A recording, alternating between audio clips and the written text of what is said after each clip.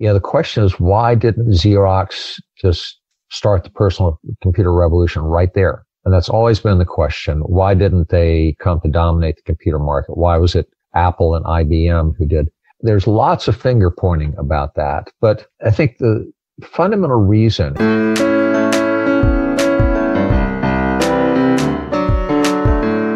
This is Sachin. And this is Eric. Welcome to Luminary, kitchen table style conversations with some of the world's brightest minds exploring boundaries of human knowledge. Join us on a pursuit to transmit intuition and ideas. Find us at luminary.fm or on Twitter at luminaryfm. We would love to hear from you. Why are technology and software an integral part of change and shaping the world around us? We seek to dissect this question in the second season of Luminary. It's arguably at the heart of defining our trajectory as a civilization. Through a vast series of topics, our ambition is to weave a narrative incorporating a social, technical, historical, and philosophical lens, with contributions from titans of technology, theorists, builders, and tinkerers alike. If you have ideas, feedback, or simply suggestions for who to talk with, drop us a line on Twitter. The spirit of this journey is collaborative and community-oriented.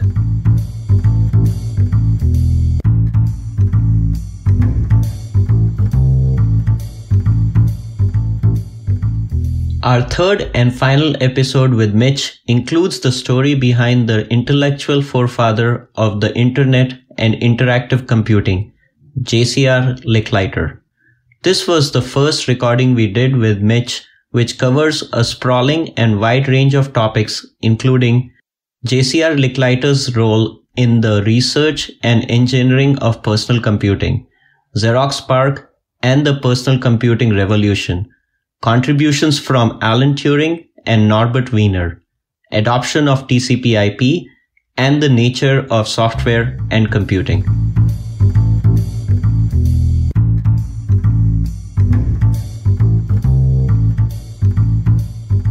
When it comes to the history and the development we've seen around ourselves, computing and software, where we are today, there is a person by the name of JCR Licklider who's played a major role in getting us here. Who was JCR Licklider and what was his vision? Well, he was born in 1915, a year after my mother, actually. And in Missouri, he was a psychologist, but these days we probably call him a neuroscientist. He studied the auditory system, the auditory parts of the brain. During World War II, he was at Harvard University and got caught up in war-related work like everybody else. It was work for the Air Force, or the Army Air Corps as it was then. Problem they were trying to grapple with was the fact that the airplanes that pilots were operating in were so noisy that it was hard to think, much less hear each other. So he was working on that. He helped devise the earmuff things, the headphones that shielded ears from the noise, developed techniques for modifying radio broadcast, actually make the speech easier to understand in a noisy environment. But in the course of doing this required him to think a lot in terms of how humans and technology interacted and how the technology could help people, the pilots in this case, and the air crew operate better. So this was still a fairly new kind of question to be asking in those days. The whole notion of human factors was just emerging, part because of aircraft. Back in the 30s, they had realized that, and during the war, they realized that a lot of pilot-caused crashes were in fact due to the fact that the instruments had not been designed with human capabilities in account. So people were, couldn't tell the knobs apart just by feel, things like that. And it was just so complex that it was easy to make mistakes. So this whole notion of human factors was emerging at that time, and his work was very much part of that. Now, this is important because later on, after the war, he eventually moved to MIT, just across town in Cambridge. And at almost exactly that time, this is about 1950, in the wake of Soviets exploding their first atomic bomb, which scared the dickens out of everybody in the U.S. because the Soviets were supposed to be much further behind than that. Anyway, so Stalin exploded his first atomic bomb. So the notion of air defense became really critical. At the time, there weren't intercontinental ballistic missiles, which came along a few years later, but they were very worried about waves of Soviet bombers coming over the North Pole to attack us. So the Air Force launched a crash program to develop advanced radar, a whole radar system that could watch for these bombers. And this gave MIT the commission to basically develop it. The reason they went to MIT is because a group there, starting during the war at almost exactly the same time as the much more famous ENIAC, which is considered the first electronic computer. ENIAC was down at the University of Pennsylvania. That was for calculating artillery tables. But MIT had started developing, for the Navy in this case, an all-electronic flight simulator. Now, in those days, a flight simulator meant a real physical cockpit that someone would be in, and it would move the cockpit and is for training pilots. But it was electronically controlled. And to do that, they created a computer that was the world's first real-time computer, meaning that, and actually they expanded it beyond the flight control application very quickly. But the idea was that if you did something, say in the flight simulator, the computer had to respond instantly. Otherwise, it's not a realistic simulation. The computers that had been built originally and dominated well into the 60s and 70s, what we now call mainframes, had been conceived as gigantic desktop calculators. They were just very, very fast, but you submitted your calculation, your job on a bunch of punch cards, and I'm old enough to actually remember punch cards, and it would process it, and then once it got done, they'd give you back your answer on fanfold printout. But it was essentially the same thing as you did with a desktop calculator. You punch in the numbers and pull the crank, and there it would go. But the notion of a real-time computer, which responded instantly, it had to be designed very, very differently. It had to have a whole bunch of pre-programmed responses, but wait to get the input and then do the response. So they built this thing. It actually occupied a small house on the MIT campus. It was called Whirlwind.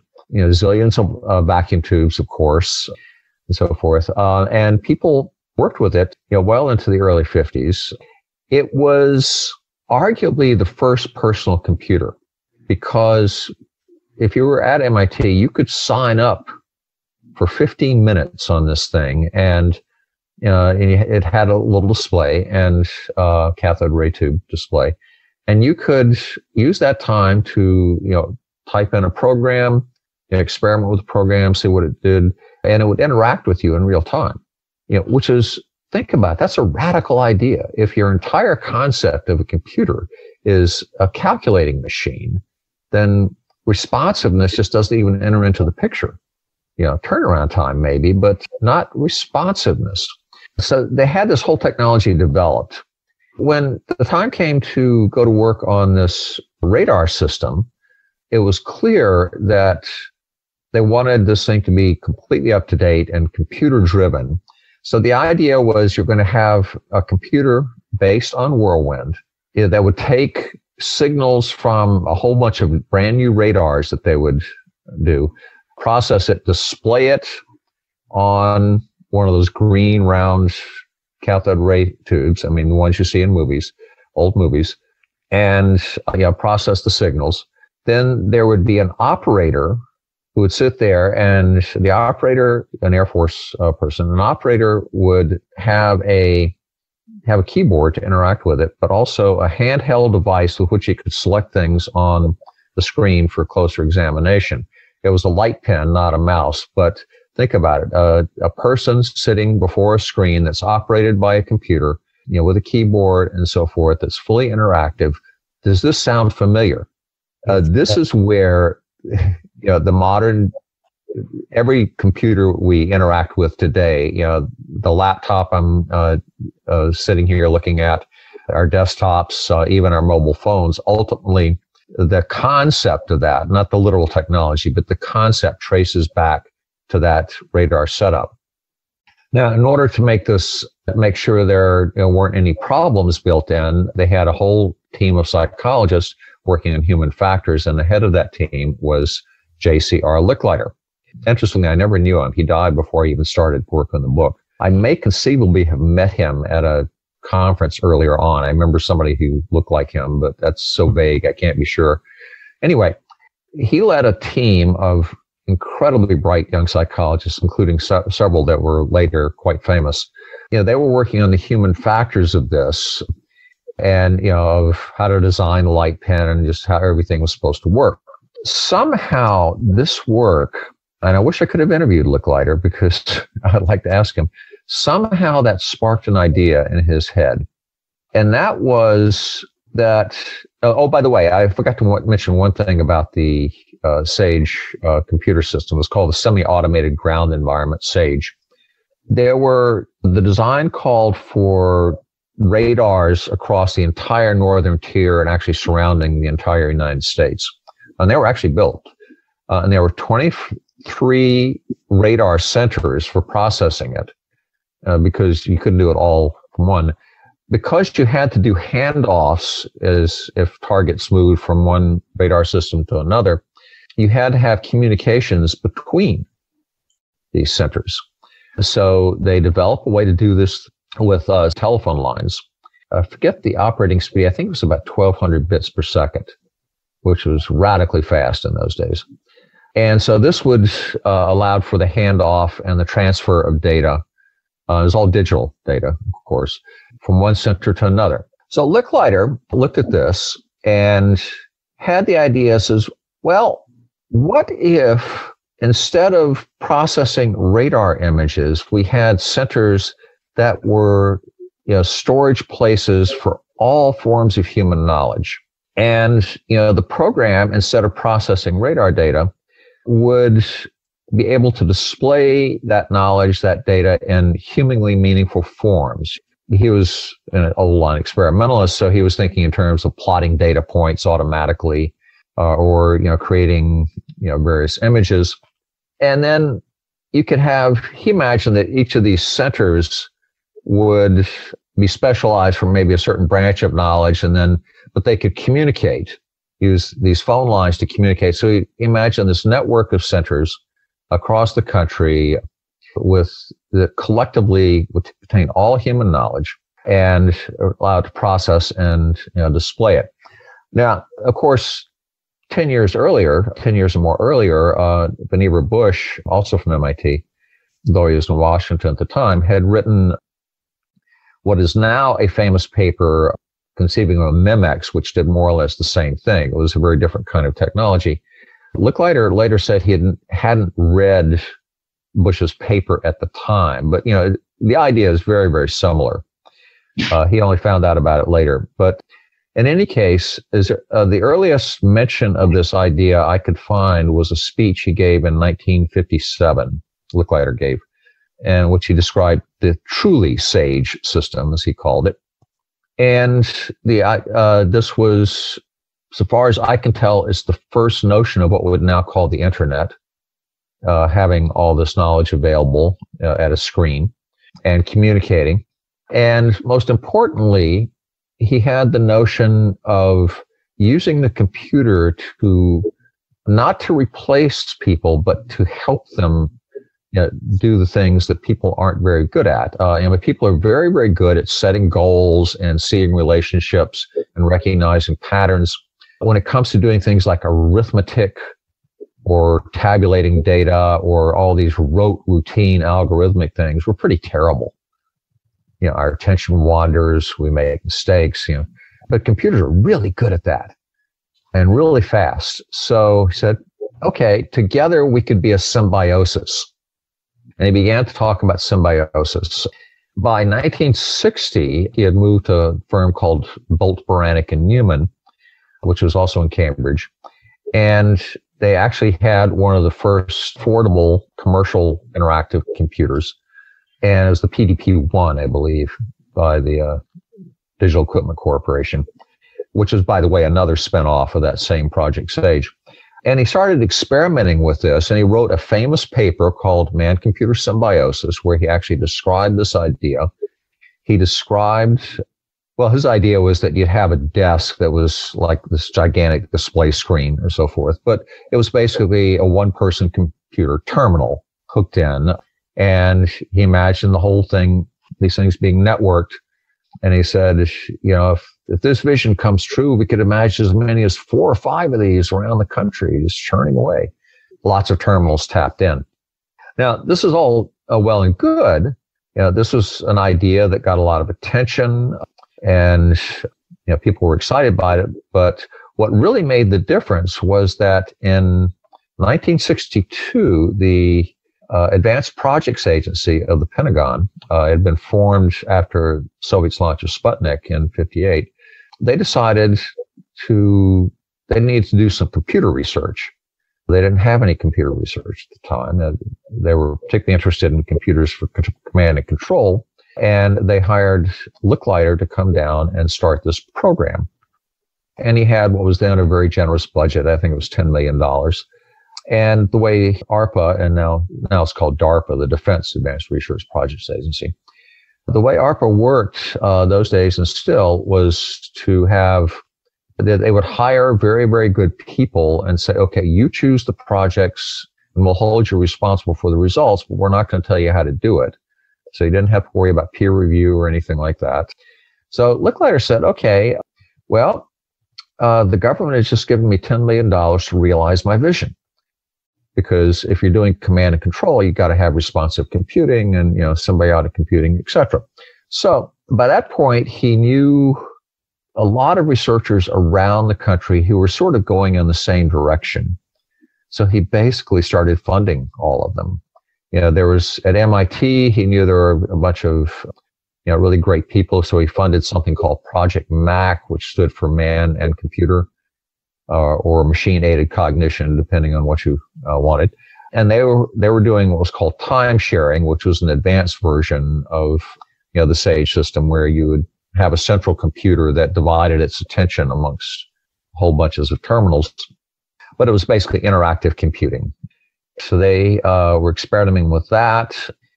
There was research in AI, funded people at Carnegie Mellon. Carnegie Mellon today is a powerhouse in computing precisely because Licklider started investing in them in 62. People like Alan Newell, Herbert Simon, Alan Perlis.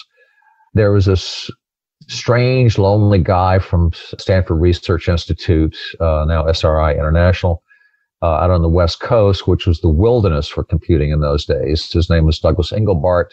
It had very, very similar ideas for a long time. Couldn't get anybody to listen to him, but Licklider gave him money. And so Engelbart, of course, went on to invent huge swaths of what we now take for granted in the way we interact with screens, including the mouse. What you see is what you get, word processing, I mean, the whole works.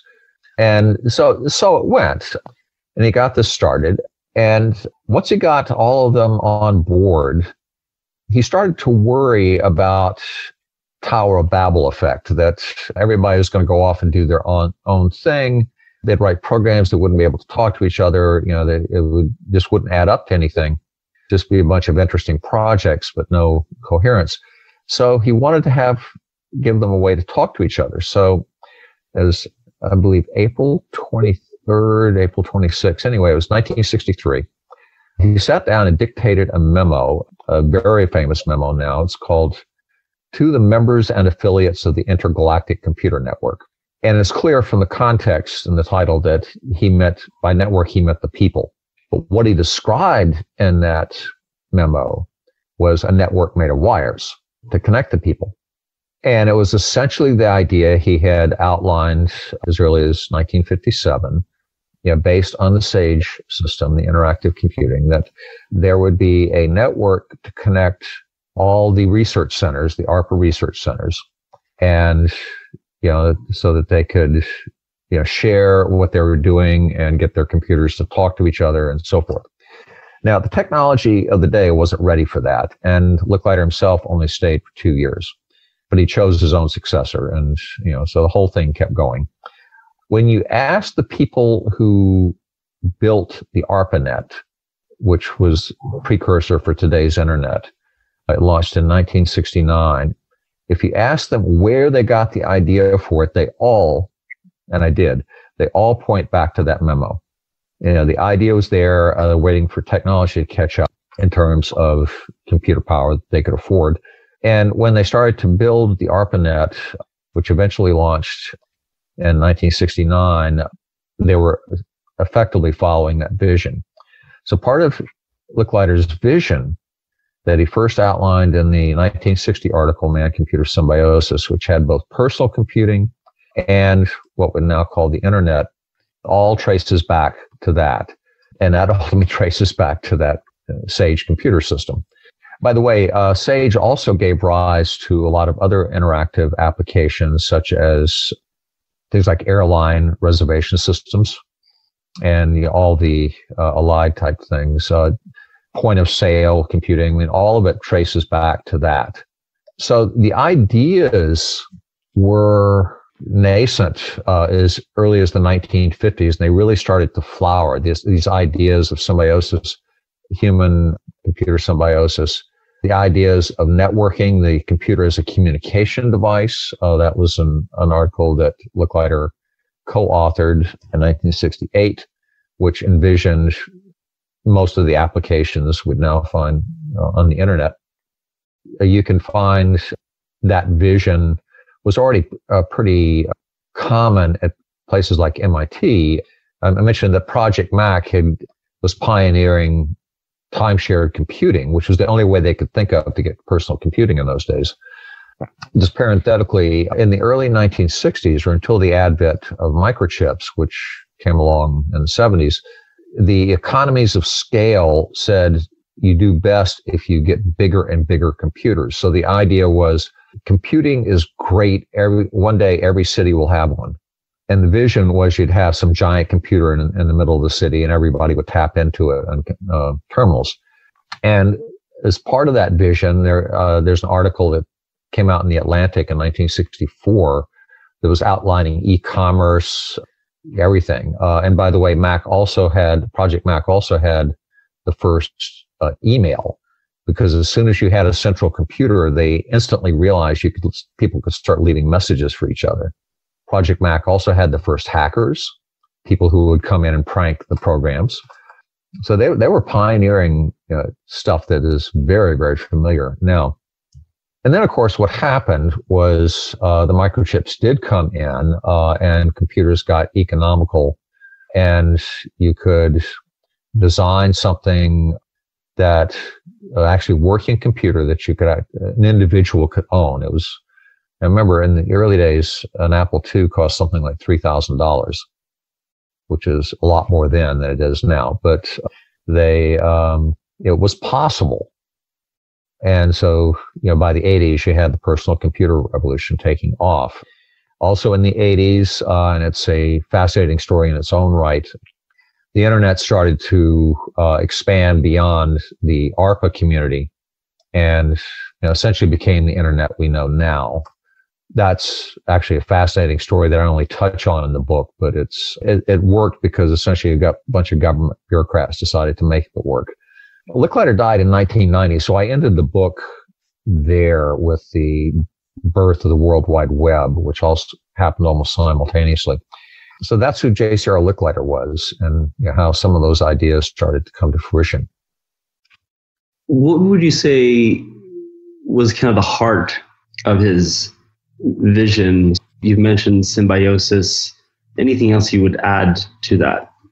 So far as I can tell, and remember, I could never just ask him, but so far as I could tell, this notion of machine-aided cognition, the symbiosis idea that, remember, he was a neuroscientist, an experimental neuroscientist. He knew just how good people are at certain types of things. and how bad they are at others.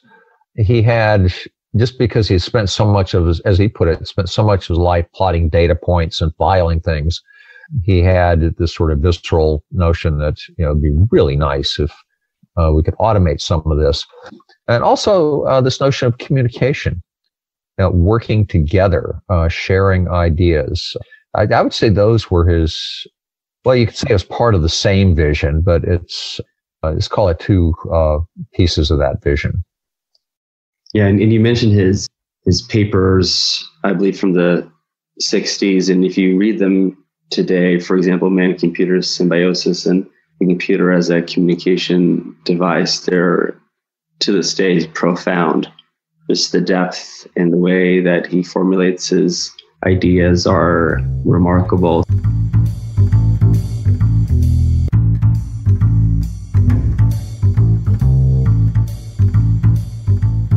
So if someone think of a young sort of budding computer scientist today, how should they think about the context in which these ideas were sort of formulated back in the 1960s? How revolutionary were these ideas? They were extremely revolutionary. Remember, the ARPA community of those days that Licklider had formed and that grew from there, they felt like, I don't want to say rebels because they weren't quite that, but they were doing something radical and innovative.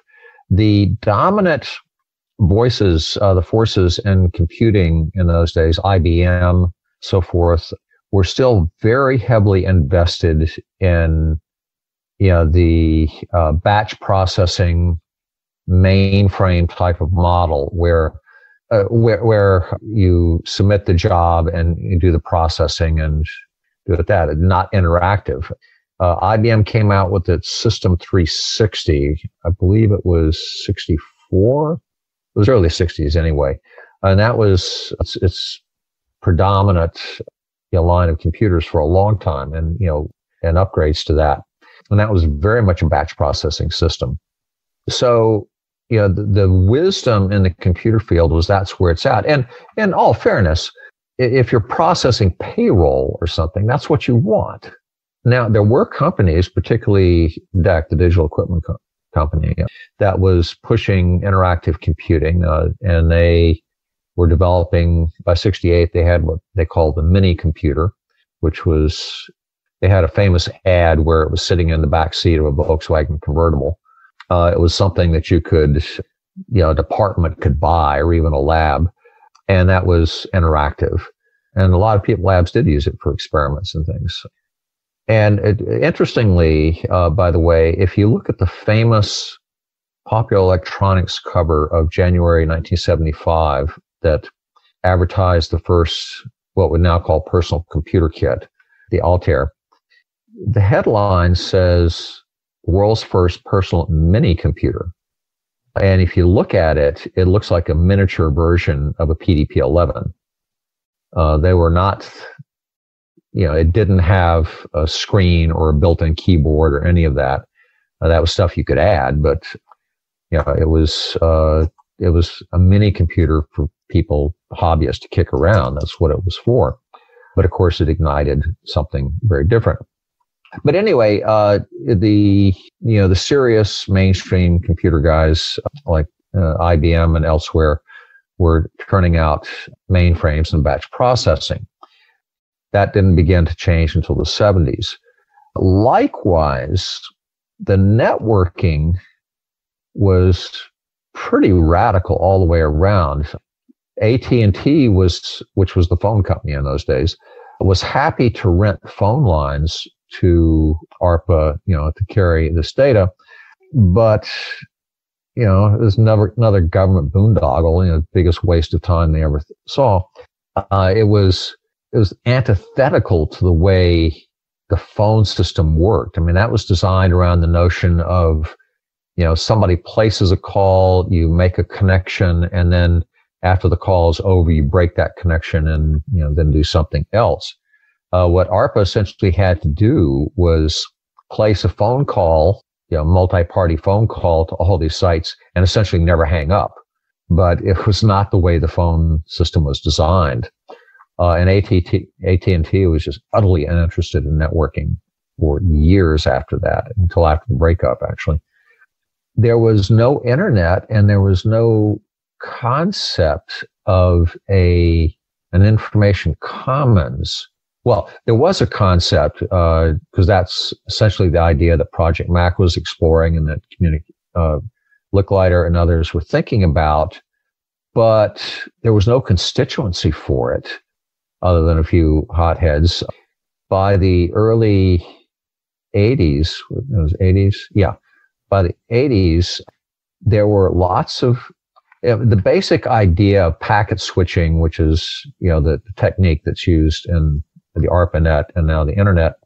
That basic idea was being implemented in a lot of different ways, incompatible ways. DEC had a net, Xerox had a network, IBM had its own network, and they didn't talk to each other. And frankly, the corporate customers who were using this sort of thing to communicate from to their various offices, field offices, they liked it that way. They didn't want outsiders to have a chance of getting in. And they weren't wrong, because, look at all the problems we have now with hacking and data breaches. But the notion of an information commons in the early 80s had no constituency, or no real constituency. And the only reason it won out historically, ARPA, had all its sites, and there were quite a few of them, and they'd put some Army bases on it too. But that was all DoD stuff. If you weren't funded by ARPA or a military base, you weren't on the ARPANET. On the other hand, a hell of a lot of people were funded by ARPA. And the way it happened, and this is where it gets to the bureaucrats making decisions, is that in the early 1980s, and I was a reporter then, so I remember this. In the early 1980s, the National Science Foundation built a network of supercomputer centers. Let's call it a system of supercomputer centers. That they were going to do about 5 of them, big supercomputers that would be dedicated solely to research. This was because researchers had increasingly been using these massive machines to do simulations of galaxies and many other things, but they had to beg time and take leavings from the real work, which was like the atomic bomb simulations and so forth. They'd have to go to places like Los Alamos, and it was catch as catch can, which was really holding back the whole field of computer simulation and big data and all of that. So NSF finally got talked into doing this. So they're going to build 5 centers, some of which still exist. They've grown and evolved over the years. But then it was realized that the model NSF had for doing these sort of research centers was like the national observatories, where you build a telescope on a mountaintop. Kitt Peak in Arizona was the main one at the time. You build a telescope on a mountaintop somewhere, and then astronomers would come. They'd get allotted time. They would have to submit proposals and compete, and then get allotted so much time, and then they have to travel to the telescope and do their observations. I think initially it was assumed that's what would happen with the supercomputer centers, but they realized, what's the point? Why go all the way to a supercomputer just to watch it grind through a simulation when you could submit your job electronically? They knew about networks at that time. So it was realized that you needed some sort of network to tie these supercomputer centers together. And by the way, this network also would have to go to essentially every campus in the country, because the researchers could come from anywhere. So they needed to be able to submit from anywhere. And so essentially what they realized is they have to build a national network in order to make this work, but it would still be cost effective, because otherwise you'd have to pay for people to travel all over the place. Then the question arose, what network would it be? Remember, there are lots of alternatives, including a highly experimental protocol, communication protocol being pushed by Europe. Eventually, NSF decided, somewhat controversially, to go with the ARPANET protocols called TCP/IP, and is still what we use today. because it was already widely used on the ARPANET, and it was, it had been implemented, unlike, the experimental one. So their implementation is already there. It was working. So NSF decided, despite objections from various quarters, we're going to go with the ARPANET protocol, TCP/IP. And they did.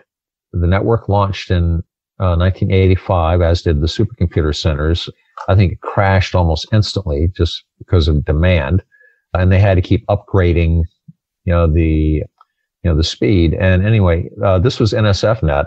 There had been rival networks. The Department of Energy had a magnetic fusion net. NASA had its own network, for its researchers. All these places had their own networks, just as ARPA had. But now, what's the point if you've got this network going to every campus anyway? You want to be able to talk to everybody. Eventually, the various departments, the various science agencies fell in line. They started using TCP/IP also. And that's because a bunch of bureaucrats there decided that they were going to cooperate with that. There was an explicit group.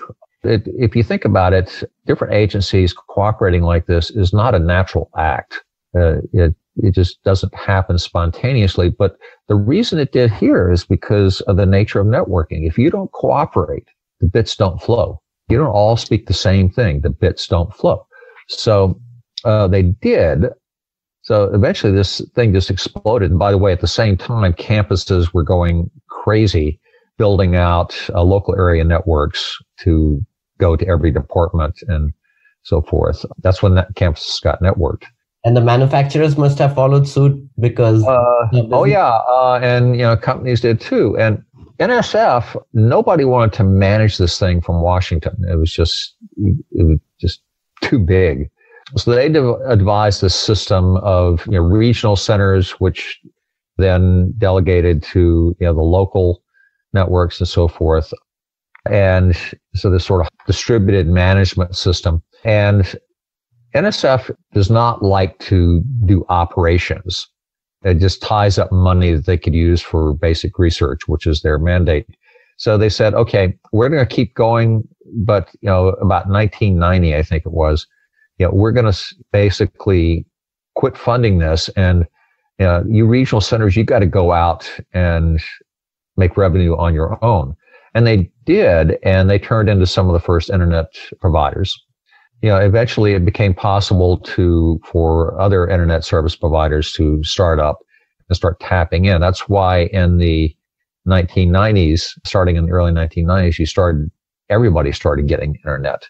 It's because NSFNet had done that and then forced them to spin off and start going commercial.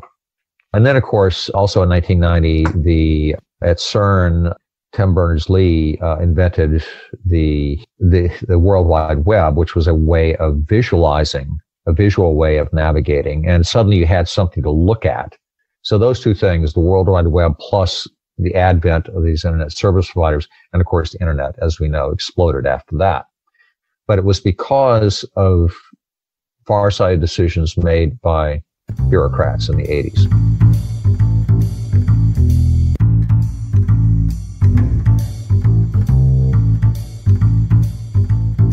Could we go back to the late 1960s, early 1970s, the role Xerox PARC played in the advent of personal computing? Well, yes. Xerox PARC, of course, is an endlessly fascinating story. What I had not realized when I started working on the book, but quickly became apparent, was that, as we mentioned, Licklider had sparked the formation of this ARPA community of researchers, young researchers, throughout the country. All these ARPA-funded laboratories, all these grad students getting their degree with ARPA money and pursuing this dream of interactive computing in all its various ways, with artificial intelligence and graphics and time sharing and all of that.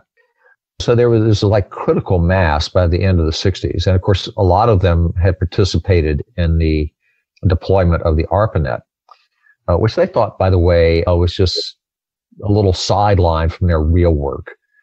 whatever they say now, if they're honest, they did not realize what it was they were creating. That became apparent only much later. In I believe it was 1970, the Xerox Corporation, which was, the Apple computer of its day, the innovative, forward-thinking company, they had made zillions of dollars selling copiers throughout the 60s and were flush with cash and very ambitious. And they decided, we're going to invent the office of the future, expand beyond copiers, and this automated, computerized office of the future. And to do that, they created what became Xerox's Palo Alto Research Center, PARC. It was in Palo Alto, California. They did a number of things, but to create the computer research part of it, they hired a fellow named Robert Taylor. Now, Taylor had been Licklider's acolyte at ARPA. He had been one of Licklider's successors in the 60s. It was Taylor, by the way, who actually started what became the ARPANET project when he was manager. And they hired Taylor to form a research group to do computing, office computing. So he promptly hired skim the cream of the best and the brightest, the most visionary young researchers from the ARPA community and brought them in. And over the course of less than 4 years, building on then new microprocessor technology and networking, all of that, they created the first recognizably modern personal workstation. It was called the Alto. The computer itself sat under your desk. It looked a lot like a modern tower computer. It had a monitor that would sit on your desk, and of course a keyboard and a mouse. They hired a lot of Engelbart people. The screen was first bitmap graphics screen. That's the one we have now. That is, you could address each pixel on the screen, and you could do your word processing on black letters on white background instead of green letters on a black background. You could do any kind of graphics you wanted on that.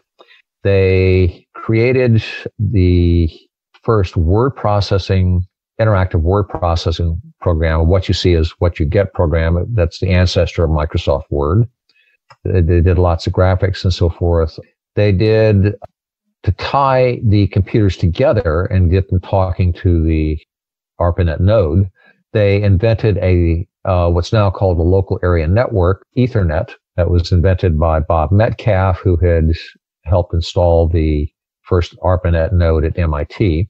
And it was derived from, it was very similar to the packet switching ARPANET protocol, but specialized for working in the local environment. So they invented the Ethernet, and because they had a bitmap screen, they needed to, we're doing word processing with fonts and illustrations and so forth. They need to be able to print out anything that computer could create. So they invented something called the laser printer that would do that. Essentially, it was a Xerox copy machine, but with lasers writing on the drum to create it. And that's essentially the laser printer. Inkjets came along later, but the laser printers was the first. So they had all of that. The question is, why didn't Xerox just start the personal computer revolution right there? And that's always been the question. Why didn't they come to dominate the computer market? Why was it Apple and IBM who did? There's lots of finger pointing about that. But I think the fundamental reason, and this is 2020 hindsight, let me point out one thing. It's not like they didn't know about hobbyist computers.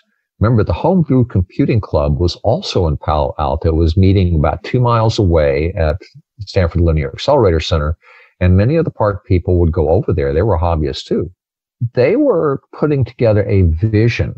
Their concept wasn't just a computer. Their concept was an entire work environment, which would have everybody with a computer tied together by Ethernet, hooked into laser printers, hooked into a wider network using incredibly sophisticated word processing and other things, all that you need for an office. And their strategy, which the kind of strategy that has worked many times for other technologies, is first they would sell to, the Fortune 500 because it's pretty expensive. And then as volume increased, they would widen out and play as they go. And that was Xerox's strategy. They did, in fact, market the Alto, and they sold things, but it was very expensive. Also, I talked to Chuck Thacker, who did the hardware for the Alto. I believe he's still around. And he says, when the Apple II came out, he got one and took it apart and to see what was inside. And it says the chip they were using to run the Apple II is the one that Xerox was using to operate the keyboard on the Alto. It was just so primitive and so limited, they couldn't imagine that anybody would prefer it to this beautiful vision that they had. In a sense, they might have been right, except for a piece of happenstance that a fellow named Dan Bricklin, I believe it was at MIT, had this idea for a piece of software that for some reason nobody had thought of it before, and it was what's now called a spreadsheet. Basically a kind of a way for non-experts to program, something themselves. A very versatile type of tool. It was extremely useful for accountants and so forth. But because he needed to write it and he didn't have, the only computer he had available was an Apple II, he wrote it for the Apple II. He started marketing it. And a lot of people at companies, $3,000, was a lot of money then, still is. But you could justify it, if you're a company. And if it's got something you really want to use, like a spreadsheet, well, you bought it. So Apple II sales exploded. And Xerox never pivoted. It kept following this thing. And, lots of finger pointing, but their strategy wasn't crazy. It's just they got beaten by a much smaller, nimbler company. The thing about the Xerox vision is that if you're a company, if you wanted to go with the Xerox vision, you had to equip everybody and make a total commitment. And by the way, it didn't have spreadsheets. The software guys at Xerox said, we just didn't think of it. We're researchers. We had no reason to think about that. They made one later, but so you had to make this total commitment. Whereas if you didn't know much about computing, you could buy an Apple II to kick it around and then run a spreadsheet on it. And, those early Apple IIs were awful. You bought a monitor, it was green letters on black, hard on the eyes. You had to buy a keyboard separately, so forth, but you could run that damn spreadsheet. And then IBM got into the act, and it was IBM, and they almost fucked it up too, but it was, the IBM PC took off and became, the standard, and the very familiar story of they more or less created Microsoft, or didn't create it, but they, turned it into a software giant. And, it's a very familiar story from there, but Xerox wasn't quite able to make it work, even though they had this absolutely beautiful vision, which in fact is what we have now. Just had to grow up separately. What about incentives? Reading your book seems like there was a tension between short-term financial motivations and sort of long-term, sustainability. Seems like the most profitable division of Xerox wasn't necessarily aligned with this direction, and there was sort of a conflict. Well, yeah, there was a lot of that too. There was one manager who had say they were going to do a demonstration of the laser printer at a number of sites around the Bay Area. Just because, if you've never had something, you don't miss it, right? They wanted to get this into people's hands so they could try it out and, see how well it worked and, maybe make design modifications. But anyway, let people know what was possible. So they had it all set up. These were basically Xerox machines modified to use the laser to write on the drum, and then you print things out. And this manager, who was a real spreadsheet guy, so to speak, even though it wasn't electronic, but he was a real numbers guy. And he ran the numbers and said, if we do this, we're going to lose money on every one of these printers. And so he nixed the demonstration, even though people kept screaming at him, making money on this isn't the point. This is a demonstration of a whole potentially new market. But he had the authority, and so the demonstration never happened. So that was an opportunity lost. It was that kind of thing. There's a famous story. Xerox had a technology fair to show off a lot of things that PARC had developed. Is this Boca Raton? It may have been, yes, I think so. And this was about, 77, 79? I forget the exact year. But they were trying to market the Alto and so forth. They were going to show off the whole thing. So they had all these executives and their families wandering around. They had a place where you could work with the Alto. And the famous story is, the researchers watched, and all the executives who always had secretaries to type for them, male executives, were just looking at it and says, oh, it does that? Oh, okay. Whereas their wives, most of whom had worked as secretaries, were using the Alto and raving about it. But the problem is the wives weren't making the decisions. The decisions were being made by executives who had never typed in their lives. In fact, that was considered unmanly and undermining your leadership and so forth. Researchers who had always happily done their own thing anyway, they had no problem with it, but the executives who were making the decisions. And so it's not that they nixed the Alto. They did market the Alto.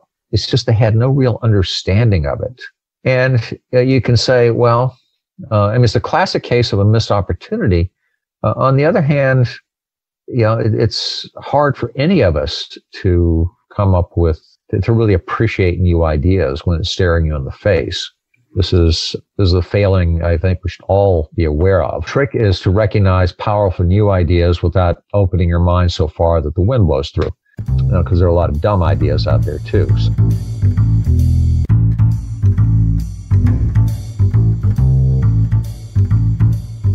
One other period, be the 40s and the 50s, prior to Licklider, taking probably some inspiration from that period.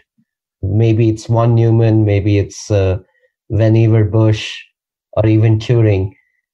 What happened during the war was that Cambridge, Massachusetts, especially around MIT, because of the war work they had done, was this hotbed of new ideas.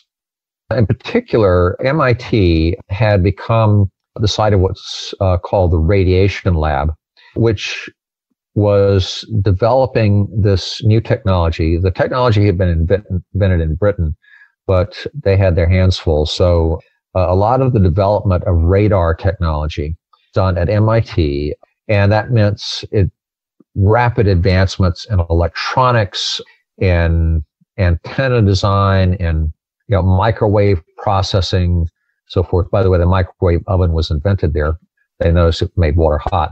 And you get all these incredibly smart people and working together, breaking totally out of their mental boundaries, because they were working on this immensely practical problem and interacting with other disciplines in ways they never had.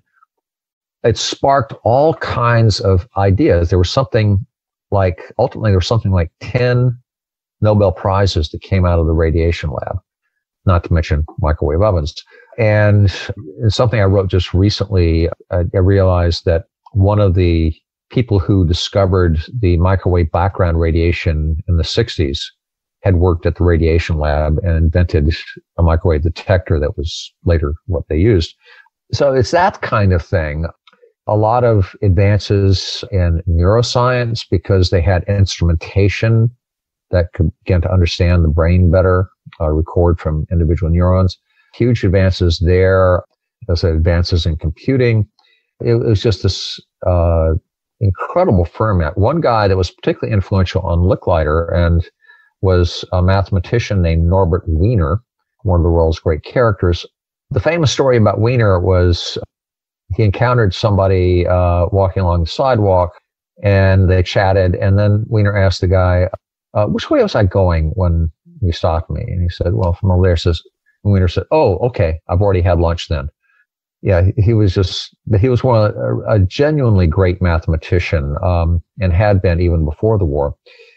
During the war, he was working on guidance systems for artillery, and he started hitting upon the ideas of what he came to call cybernetics. That was a word he invented. He was really taken with notions of computing and messaging and what we now call information theory. And he came to believe that this was a whole in feedback loops. And this was a whole new field of inquiry, which he decided to call cybernetics. He originally wanted to stress the notion of message passing and communication, and was looking for a Greek word, Greek or Latin word to indicate that. Unfortunately, the word is angelus, and a new science of angelics wasn't exactly what he had in mind. So he came up with cybernetics, which is derived from the word for steersman, guidance. Being a genius, he had many very profound insights about this, and he was very influential in Licklider. The cybernetics movement for a while was this whole movement. It got subsumed into other things later, though there's still a cybernetic society and so forth. So Wiener was very influential. There are also ideas floating around. Alan Turing's ideas about computability and so forth had begun to be appreciated. When he published what was now called the Turing machine in 1936, nobody paid attention.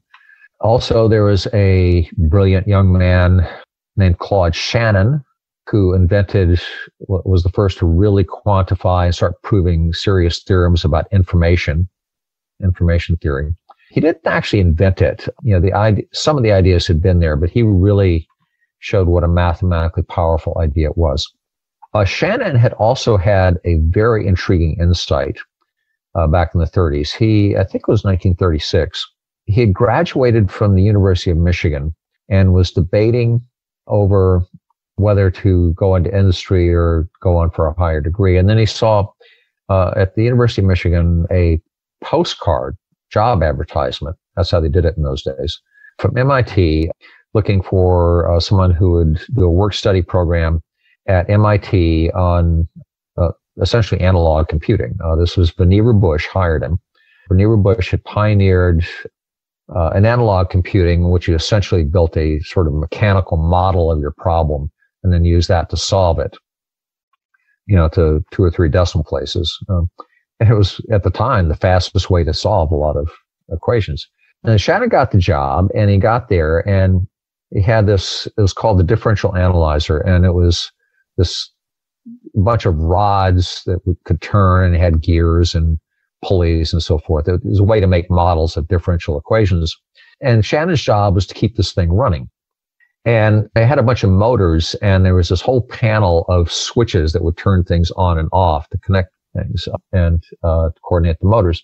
And switches would go bad sometimes, and you had to figure out, or they'd be set improperly, and you had to figure this out. And he realized something. In the senior year, the last senior, just by happenstance, he'd taken a course in symbolic logic, which talked about true and false and ways to combine that, A and B, truth tables, so forth. Anybody who's taken logic remembers those. Implication, if then, or statements. How to combine true and false statements and whether the combined statement is true. And he realized that when you had switches in series, it worked like an and statement. When you had switches in parallel, it worked like an or statement. And if you wired the switch up backwards so that things were open instead of closed, it worked like a not in logic. And nobody else had ever thought of this. And he realized, and this was his master's thesis, which is probably one of the most widely quoted master's theses of the 20th century. And basically, he worked all this out and showed that you could instantiate any statement in symbolic logic as a circuit of switches. And among other things, so he didn't make a big deal of this, if you can do that, then you can build a device that can decide, make decisions. If X, then Y. It's actually not even hard to do. It's a matter of doing or and not. But it means that you could take what was mathematically considered to be a completely cognitive thing, logic. Even though it's mathematized, it was just a cognitive, and instantiate it in a physical device. That thesis is the foundation, ultimately, for all of digital computing. That you can not only calculate numbers, but you can make decisions, branch programs, all of that. That was the thesis. And Shannon was the same guy who 12 years later, went on to invent the notion of information theory. So there were all these ideas just floating around at that time, appreciated mainly in retrospect, but okay. It was just this rich ferment. And I spent a lot of the early part of the book. I was fascinated to learn about it. I vaguely known of a few things, but I hadn't realized how it all tied together and was part of this ferment. We hope you enjoyed the conversation. For more information and latest updates, visit us at luminary.fm or follow us on Twitter @luminaryfm. Please subscribe to the podcast, pop us an iTunes review, and share with friends. Don't forget to check out the show notes. And a quick disclaimer, the views and opinions expressed in this episode by the hosts and the participants are solely those in independent capacity and do not in any way represent the views from any organization, company, or management they may be associated with. And thank you for listening.